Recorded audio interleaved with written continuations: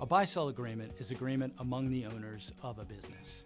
The name can be kind of confusing because many people think that it's a purchase agreement for a business, but in fact, it's like a partnership agreement or an operating agreement or a shareholders agreement.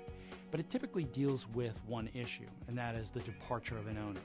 Most of the time, it relates to the departure of an owner upon the death of an owner and how the remaining partners will buy out the deceased partner's interest. And so we typically see these when you have a corporation or you have an operating agreement in a LLC, and it's a way that the owners who are still remaining in the business can buy out the family, the heirs of the deceased partner, and continue with the business without the deceased partner's family being a part of it.